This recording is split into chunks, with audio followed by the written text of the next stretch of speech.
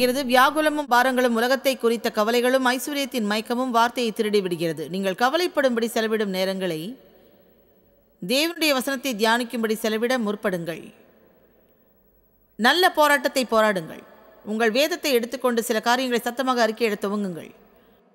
உங்களில் உள்ள தவறான சிந்தனைகளை உங்களுடைய சத்தமே அவைகளை அழித்து விடுவதாக இருக்கும். மற்றவர் கூறுவதை கேட்பதை விட நீங்கள் சொல்வதை நீங்கள் கேட்கும்போது விசுவாசிப்பீர். கவலையில் வாழப்போவதில்லை என்ற தீர்மானத்தை செய்யுங்கள். மனிதர்கள் மாத்திரமே கவலைப்படும் ஒரு சிருஷ்டியாக இருக்கின்றோம். ஆனால் நாமோ மிக சிறந்த தன்மையோடு இருக்கும்படியாக எதிர்பார்க்கிறோம். நாமே அனைத்திலும் முதன்மையானவர்களாக இருக்கிறோம். எல்லோரும் இதில் அடங்கிடுவோம். மரங்கள் கவலைப்படுவதில்லை, பறவைகள் கவலைப்படுவதில்லை, முயல்கள் கவலைப்படுவதில்லை, பூக்கள் கவலைப்படுவதில்லை, சிங்கங்கள் கவலைப்படுவதில்லை, பன்றிகள் கவலைப்படுவதில்லை, மாடுகள் கவலைப்படுவதில்லை. ஆனால் சிறந்தவர்களான நாம், ஞானமுள்ள நாம், அறிவுள்ள கூட்டமாகிய நாம் கவலைப்படுகிறோம். வேறு யாரும் கவலைப்படுவதில்லை. மத்தேயு 25 மத்தேயு 6.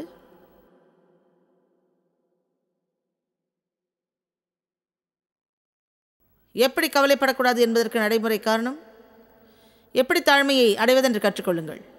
உங்களால் என்ன செய்ய முடியும், செய்ய முடியாது என்று கற்றுக்கொள்ளுங்கள்.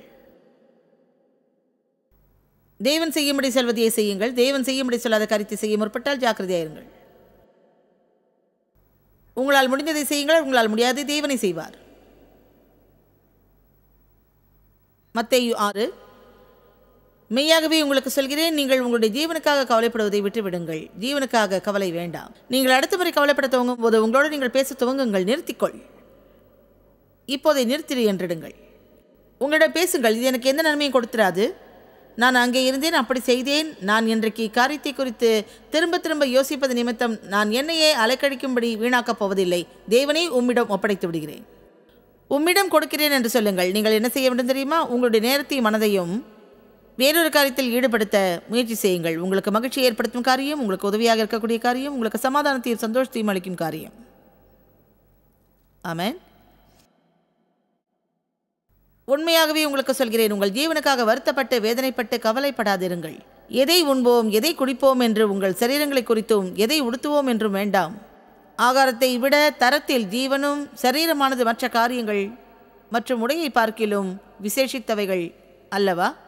பட்சிகளை கவனித்து பாருங்கள். பறவைகள் கவலைப்படுவதில்லை. ஒரு பறவை ஒரு கிளையில் தனியாக அமர்ந்து அடுத்த வேளைக்கான உணவு எங்கிருந்து வரும் என்று யோசிப்பதை எப்போதாவது கண்டதுண்டா?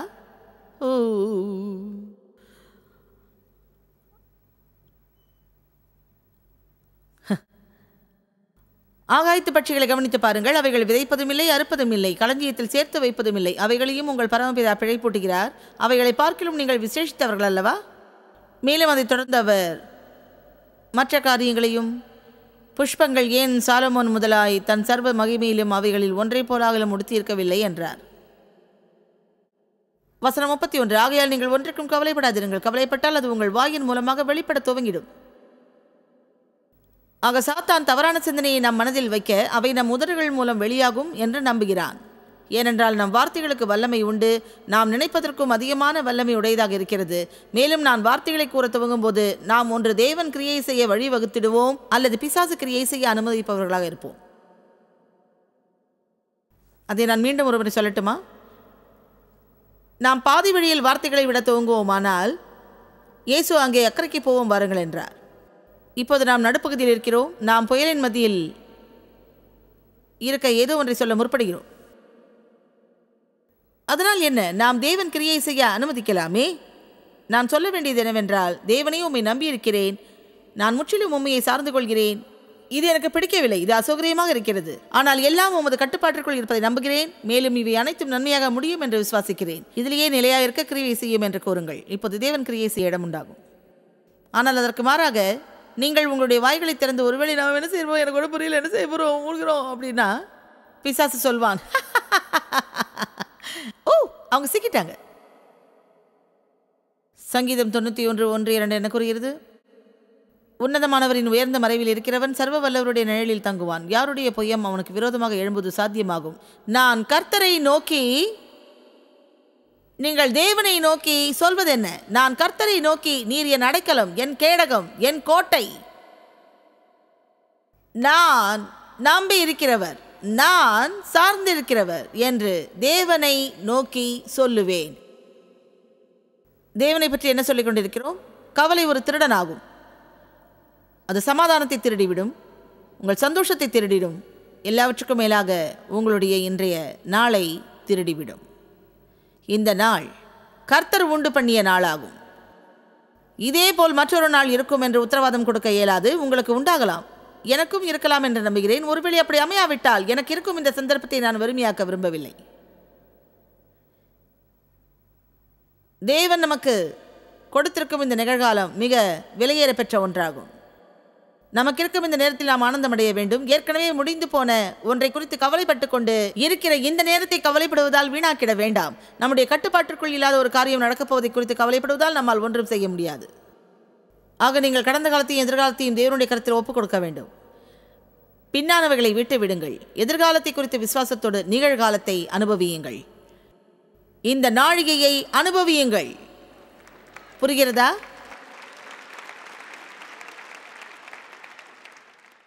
மேலும் அவர் தொடர்ந்து கூறுகிறார், வசனம் 34, நாளைக்காக ஒருவரும் கவலைப்படாமல் வேதனைப்படாதிருங்கள். நாளைய தினம் தன்னுடையவர்களுக்காக கவலைப்பட்டு வேதனைப்படும். அந்தந்த நாளுக்கு அதின் பாடு போதும். ஒன்று தெரியுமா? கவலைப்படுவதில் மன்னர்களாக இருந்த சீஷர்கள், அதாவது வெகு நாளுக்கு முன்பாகவே அவர்கள் மனதளவில் ஆயத்தப்பட்டிருப்பார்கள். ஏனென்றால் அவர்களிலிருந்து சிலவற்றை அவர் வெளியே கொண்டு வந்தார். நீங்கள் இயேசுவோடு உலாவ நினைத்தால் உங்களுக்கு வீடுகள் இருக்காது, தலை சாய்க்க இடம் இல்லாமல் இருக்கும். ஒரு ராத்திரி முடிந்து மறுநாளை எங்கிருந்து துவங்குவீர்கள் என்பது உங்களுக்கு தெரியாது. இயேசு அவர்களிடம் என்னை பின்பற்றி வா என்றார். மேலும் எத்தனை நாட்களுக்கு அவர்கள் போக வேண்டும் என்று அவர் கூறவில்லை. எப்போது குடும்பங்களை மீண்டும் பார்ப்போம் என்றும் தெரியாது. அவர்கள் தாங்கள் எந்த ஹோட்டலில் தங்கப் போகிறோம் என்று கேட்கவில்லை. காப்பீட்டு பயன்களை குறித்து கேட்கவில்லை. அவர் அவர்களிடம் என்னை பின்பற்றி வா என்றார். அவர்கள் பின் சென்று அவரை பின்பற்றினார்கள். அவர்கள் போதுமான அளவு உணவை சுமந்து செல்ல வேண்டியதில்லை. அவர்களிடம் 5000 பேரை போஷிக்க கூறினார். அதற்கு அவர்கள் நம்மிடம் ஒன்றுமில்லை என்றார்கள். உங்களிடம் என்ன இருக்கிறது என்றார். அவர்கள் ஒரு சிறுவனின் உணவை கண்டறிந்தார்கள். அதை என்னிடம் கொடுங்கள் என்றார். அதை அதிகரிக்க செய்தார். லூக்கா 10 அவர் சீஷர்களை 2 பேராக அனுப்புகிறார். 70 பேரை அனுப்பினார். அவர்கள் போய் வியாதியஸ்தரை குணமாக்கி சுவிசேஷத்தை பிரசங்கிக்க வேண்டும். மேலும் அவர் பணப்பையை கொண்டு போகாதிருங்கள், சாமான் பையை கொண்டு போகாதிருங்கள், பாதரட்சியை கொண்டு போகாதிருங்கள் என்று கூறினார். மேலும் அவர் இலக்கை நோக்கி செல்பவராக இருங்கள். மேலும் உங்களுடைய பிரயாணத்தை நிதானப்படுத்திடும் வகையில் வழியிலே ஒருவரையும் வினவ வேண்டாம் என்றார். வாவ்! அவர் வேலையை செய்யும்படியாக இவர்களை அனுப்புகிறார். அவர்களிடம் நீங்கள் ஒன்றுக்கும் கவலைப்படுவதை நான் விரும்பவில்லை என்கிறார். எதையாவது நினைத்து அதில் பிடிப்பட்டவர்களாக நாளை என்ன செய்வதென்று கவலைப்படாதிருக்க வேண்டுகிறேன் என்கிறார். ஒன்றை அழுத்தி கூறுகிறார். நம்மை ஒரு காரியத்தை செய்யும்படி அவர் அனுப்பும்போது நமக்கு தேவையானவற்றை அவரே நமக்கு கொடுப்பார். அதை குறித்து கவலைப்பட வேண்டிய அவசியமில்லை. நான் இதை சொல்லும்போது மிக பரவசம் அடைகிறேன். நாம் உலகளாவிய ஊழியத்தை கொண்டிருக்கிறோம். மேலும் உலகின் 3/2 பாக இடங்களில் நம் தொலைக்காட்சி நிகழ்ச்சி ஒளிபரப்பாகிறது. மேலும் 40 மொழிகளில் பிரசங்கித்துக் கொண்டிருக்கிறோம். அது மாத்திரமல்ல, கிட்டத்தட்ட 300க்கும் மேலான நேரடி நிகழ்ச்சி, 400க்கும் தொலைக்காட்சி நிகழ்ச்சி. தேவனை நம்புவதை பற்றி அறியாமல் இருப்பேனால் நான் பித்து பிடித்தவளாக இருப்பேன். 100% பைத்தியமாகி இருப்பேனே. இப்படிப்பட்ட காரியங்கள் தொடர்ந்து நடத்தப்படுவதற்கு எவ்வளவு பணங்கள் ஒவ்வொரு மாதமும் செலவாகிறது என்ற கணக்கு உங்களுக்கு தெரியாது. ஒன்று தெரியுமா? தேவன் எனக்கு கற்பித்தார். என்னை அவர் நீண்ட பிரயாணத்திற்கு கடுமையான பாதையில் நடப்பித்த ஆரம்பத்தில் சிலவற்றை போதித்தார். என் சாக்ஸிற்காக எப்படி விசுவாசிக்க வேண்டும், என் உள்ளாடைகளுக்கு, என் அழுக்கான ஆடைகள் நிறைந்த கூடை சுத்தமாவதற்கு, கவலைப்படும் காரியங்களை ஒதுக்கி வைக்கும்படி அதோடு தாழ்மையாக இருப்பதை போதித்தார். இதை புரிந்து கொள்ளும் அளவிற்கு நான் சிறந்தவள் அல்ல. இதை கண்டறியும்படி என் நேரத்தை வீணாக்கப் போவதில்லை என்று சொல்லுங்கள். எல்லோரும் சொல்லுங்கள், இதை புரிந்து கொள்ளும் அளவிற்கு நான் சிறந்தவள் அல்ல. உங்கள் சத்தம் ஆமோதிப்பது போல் தெரியவில்லை. மீண்டும் முயற்சிப்போம்.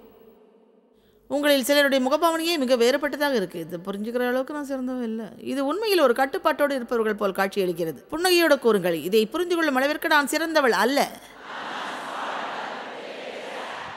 நீங்கள் மந்தமானவர்கள் என்ற அர்த்தம் அல்ல. தேவனிடத்திலிருந்து நாம் ஞானத்தை பெற்றிருக்கிறோம். நாம் பார்க்க வேண்டிய காரியத்தை அவர் சரியான நேரத்தில் வெளிப்படுத்துவார். ஆனால் நம் மூளையை உபயோகித்து நாம் அறிந்து கொள்வதை அவர் விரும்புவதில்லை.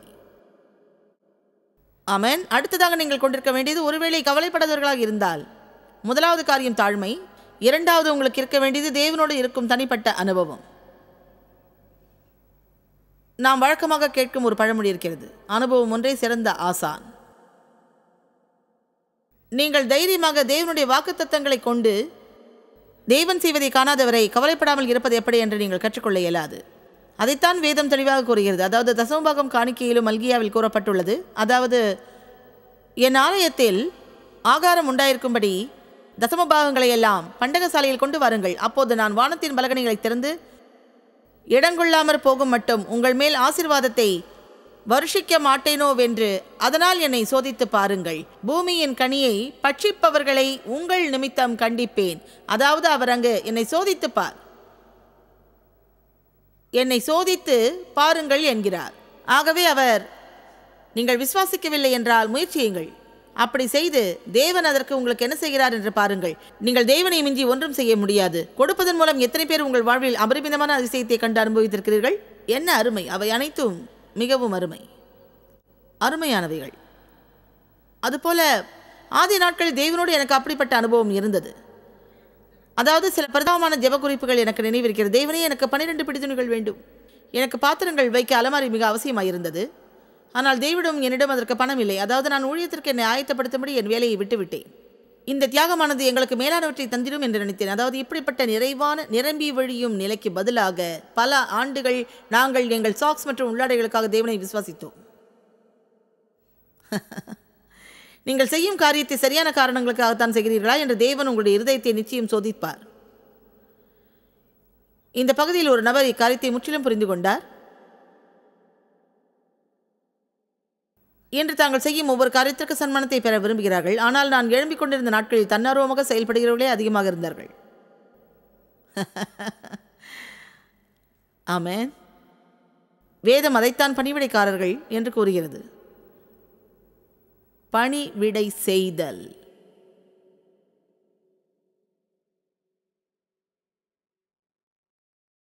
எங்களுக்கு அதிகமான தேவைகள் இருந்தது.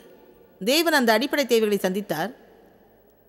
ஆனால் உயர்நிலையில் உள்ள வாழ்க்கை முறை எங்களுக்கு உண்டாயிருக்கவில்லை. அநேக வருடங்கள் சாலையோரத்தில் பொருட்களை வாங்கியது உண்டு. என் கையில் சில டாலர்களோடு என் பிள்ளைகளுக்கு டென்னிஸ் ஷூ கிடைக்குமா என்று பார்த்திருக்கிறேன். அதனிடையில் தேவன் நம்மை எப்படி ஆசீர்வதித்து செழிப்படை செய்கிறார் என்றும் விசுவாசத்தில் நடப்பதை குறித்தும் பிரசங்கித்துக் கொண்டிருப்பேன். அப்படி செய்வது வேடிக்கையாக இருக்கும், ஏனென்றால் அது என் வாழ்வில் செயல்படவில்லையே. ஆனால் நான் நடுப்பகுதியில் இருந்தேன். கேட்கிறதா? நான் நடுப்பகுதியில் இருந்தேன். நான் படகில் ஏறிக்கொண்டேன். அப்போது இயேசு அக்கறைக்கு போவோம் வா என்றார். ஆனால் கரையை அடையாமல் இன்னும் போய் கொண்டிருக்கிறோம். இப்போது நான் நடுப்பகுதியில் இருக்க இந்த நடுவழியில் நான் என்ன செய்கிறேனோ அதுதான் நான் கரையை அடையப் போகிறேனா என்றும் எவ்வளவு நேரத்திற்குள் நான் கரையை அடைந்திருவேன் என்பதையும் நிர்ணயிப்பதாக இருக்கிறது. மேலும் அந்த படகு பிரயாணம் நீண்டிருக்கும்படி நான் செய்த சில காரியம் உங்களிடம் கூற விரும்புகிறேன். நான் செய்த அதே தவறுகளை நீங்கள் செய்யாமல் இருக்கும்படி உங்களை தடுக்க முயற்சிக்கிறேன்.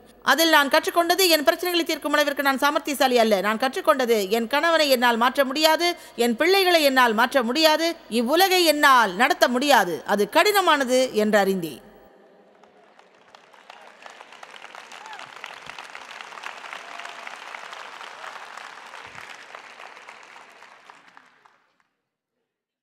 தேவனை உம்மால் இதை செய்ய முடியாதென்றால் அது ஒரு காலம் செய்து முடிக்கப்பட போவதில்லை.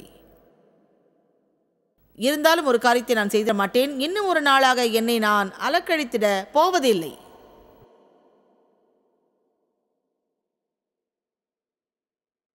உங்களிடம் ஒரு கேள்வி கேட்கிறேன்.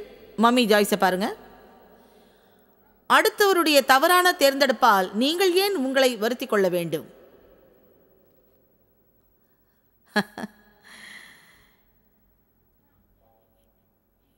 இன்னும் ஒரு நன்மையான ஒன்று இருக்கிறது. மகிழ்ச்சியோடு இருக்க விரும்பாத ஒரு நபரோடு நீங்கள் வாழ்ந்து கொண்டிருப்பீர்கள் என்றால் ஏன் அது உங்கள் சந்தோஷத்தை திருட வேண்டும்? நீங்கள் அவர்களை ஆனந்தப்படுத்தி இருவருக்கும் சேர்த்து சந்தோஷமாக இருக்க கடமைப்பட்டிருக்கிறீர்கள். ஆமென்.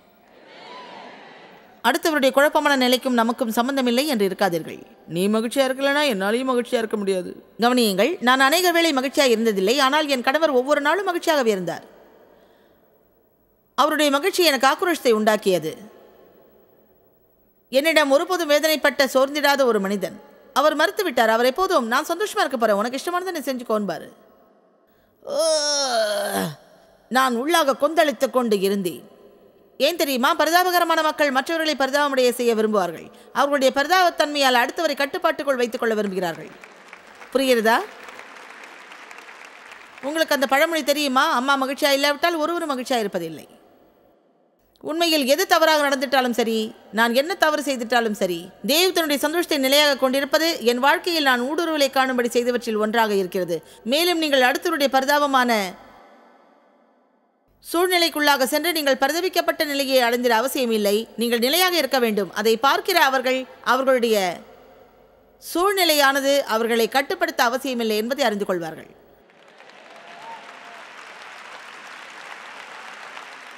அப்படிப்பட்ட வருடங்களில் தேவன் உண்மையுள்ளவராக எங்களை போஷித்து வந்தார். ஒவ்வொரு மாதமும் புது புது காரியங்கள். ஒரு முறை எங்கள் மாத கட்டணங்களை செலுத்த இயலாமல் $40 தேவையோடு இருந்தோம். ஒவ்வொரு மாதமும் தேவன் ஏதோ ஒரு விதத்தில் எப்படியும் இடைப்பட்டிடுவார்.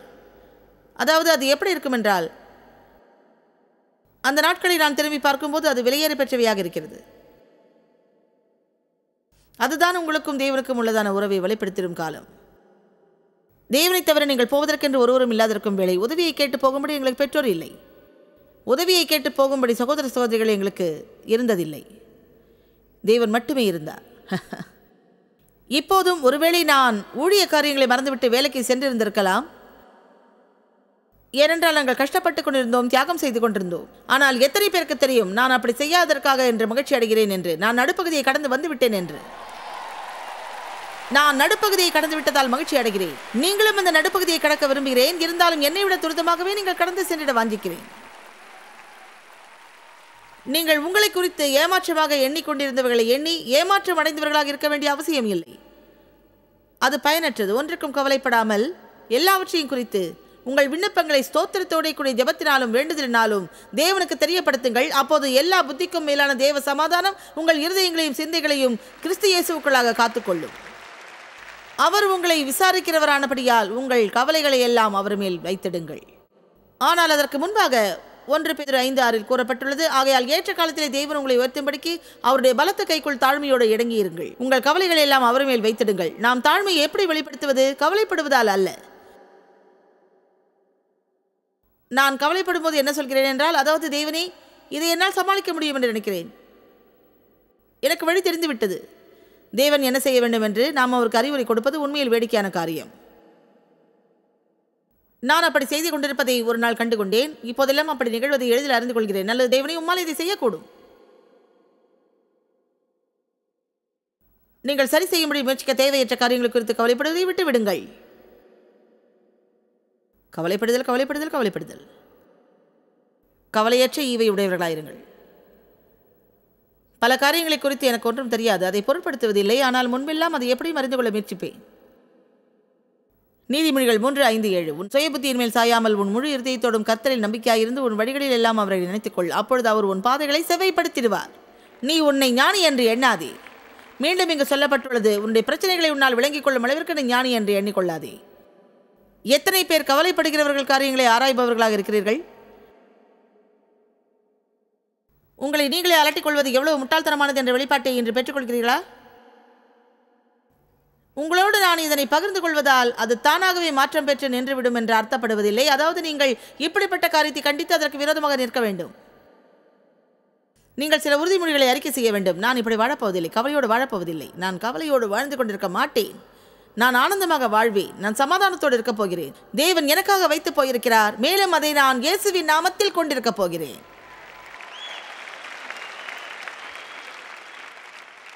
நான் என் வாழ்வை பரிதாபமான வாழ்க்கையாக வாழப்போவதில்லை. இயேசுவை சூழ்ந்திருந்தவர்கள் என்ன யோசித்தார்கள் என்பதை என்னால் கற்பனை செய்து கூட பார்க்க இயலவில்லை. நமக்கு இந்த சூழ்நிலை பற்றி கூறப்பட்டுள்ளது. ஒரு நாள் அவர் ஒரு கிணற்றண்டை சென்றார். அங்கே ஒரு பெண்ணை கண்டு, எனக்கு தண்ணீர் கொடு என்றார். அது யோவான் 4 உள்ளது.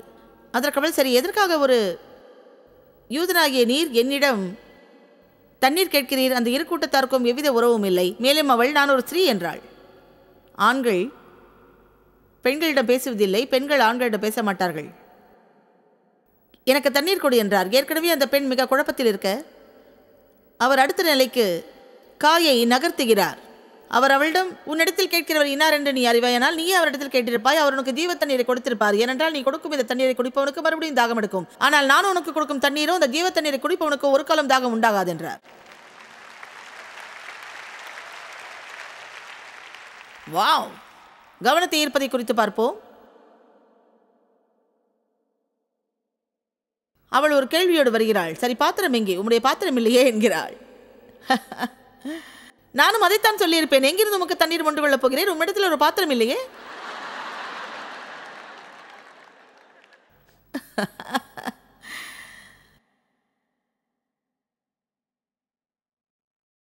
மேலும் அவள் கூறுகிறாள், இல்லை, அவர் கூறுகிறார், உன் புருஷனை அழைத்து வா என்றார். அதற்கு அவள், எனக்கு புருஷன் இல்லை என்றாள். சரியாக சொன்னாய், உனக்கு 5 புருஷர்கள் இருந்தார்கள், இப்போது உனக்கு இருக்கிறவன் புருஷன் அல்ல, அவனை நீ மணக்கவில்லை என்றார்.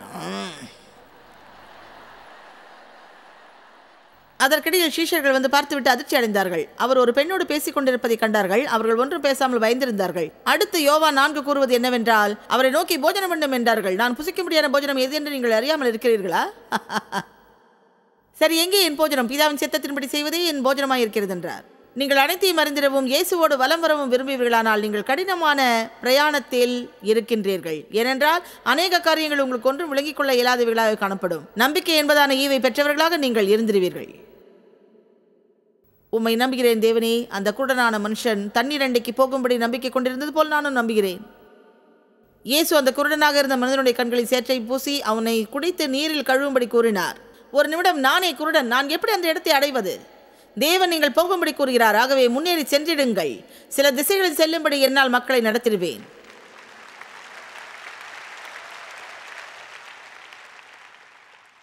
ஓ, இயேசுவே எங்களுக்கு உதவும்.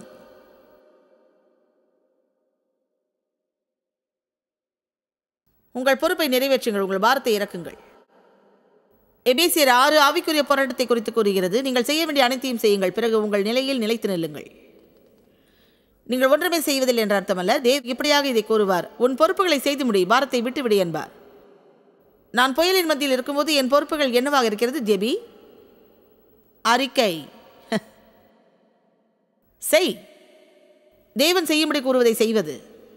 என் வேலை ஜெபிப்பது, நல்ல அறிக்கை செய்வது, நேர்மறையாக சிந்தித்தல். உங்களுடைய புயலை குறித்து குற்றம் சாட்டாதிருங்கள். குற்றப்படுத்தலை குறித்து பேசும்படி இன்னும் 1 மணி நேரம் இருக்கலாம். உங்களை குறித்து நீங்கள் வருத்தப்பட துவங்காதிருங்கள். உங்களை போன்ற பிரச்சனை இல்லாதவர்களை பார்த்து எரிச்சல் அடையாது இருங்கள். சரி, எந்த பிரச்சனையும் இல்லாமல் இருக்கிறது நல்லதுதான். சிறந்த நிலையை நான் கற்றுக்கொள்வதற்கு முன்னதாக நான் வளர்க்கப்பட்ட விதம், அதை நான் ஏற்க மறுத்திட்டேன். அது மாத்திரமல்ல, அப்படிப்பட்ட வளர்ப்புகளில் வளர்ந்த மக்களை பார்க்கும் பொழுது நான் யோசிப்பேன், நல்ல பெற்றோர் இருந்திருந்தா எவ்வளோ நல்லா இருந்திருக்கும், அது நல்லா இருந்திருக்கும். அப்படிப்பட்ட மனப்பான்மையை நீங்கள் விட்டுவிட வேண்டும். தேவன் நம் ஒவ்வொருவருக்கும் தனித்தனிய திட்டங்களை வைத்திருக்கிறார். மேலும் உங்களில் அவர் கிரியை செய்தது போலவே அடுத்தவரிடமும் கிரியை செய்திருவார் என்று கூற இயலாது. ஆனால் அவர்களுக்கு செய்தது போலவே அவர் உங்களுக்கும் செய்யவில்லை என்பதற்காக அவர் உங்களுக்காக செய்யும் காரியம் இரண்டாந்தரமானதாக இருக்கப் போவதில்லை. உங்கள் வாழ்வின் புயலின் மத்தியிலும் முடிந்தவரை உங்களுடைய அர்ப்பணிப்புகளை கைக்கொண்டு நடவுங்கள். அது மிக முக்கியமாகும். அநேகருக்கு அவர்களுடைய வாக்குறுதிகளை எப்படி காத்துக்கொள்வது என்று தெரிவதில்லை. நீங்கள் செய்வேன் என்று சொல்லி இதை செய்கிறவர்களாக இருங்கள். முக்கியமாக அது கடினமான நேரத்தில் செய்யுங்கள். நீங்கள் செய்வேன் என்று சொன்னதை செய்கிறவர்களாக இருங்கள். முக்கியமாக அது கடினமாக இருந்தாலும் செய்யுங்கள். அதை மீண்டும் கூற வேண்டும் என்று நினைக்கிறேன். நீங்கள் செய்வேன் என்று சொன்ன காரியத்தை செய்கிறவர்களாக இருங்கள். முக்கியமாக அது கடினமாக இருந்தாலும் செய்யுங்கள்.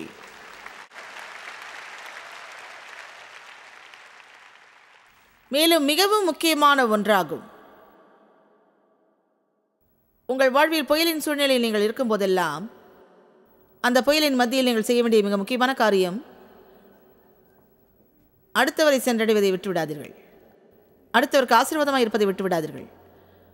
அடுத்தவர்களுக்குள் நேரம், பணிவிடை, அன்பு, உற்சாகமூட்டுதல் போன்ற விதைகளை விதைத்துக் கொண்டே இருங்கள். அதன் மூலம் உங்கள் வாழ்வில் தொடர்ந்து அறுவடை செய்கிறவர்களாகவே இருந்திருவீர்கள். நீங்கள் செய்யும்படியான ஒரு செயல் இருக்கிறது, ஆனால் அது கவலைப்படுதல் அல்ல, அது காரணம் தேடுதல் அல்ல, அது தேவனை நம்பியிருத்தல், அடுத்தவர்களை சென்றடைதல். மேலும் சங்கீதம் 37 பொல்லாங்கு நிறைந்த கேடுள்ள காலங்களை குறித்து பேசப்படுகிற அதில் கூறப்பட்டுள்ளது, கர்த்தரில் நம்பிக்கையாயிருந்து நன்மை செய். மிக எளிதானவை. நாமே குழப்பிக் கொள்கிறோம். சரி, நான் என்ன செய்யணும்? கர்த்தரை நம்பி நன்மை செய். கர்த்தரை நம்பி நன்மை செய்யுங்கள்.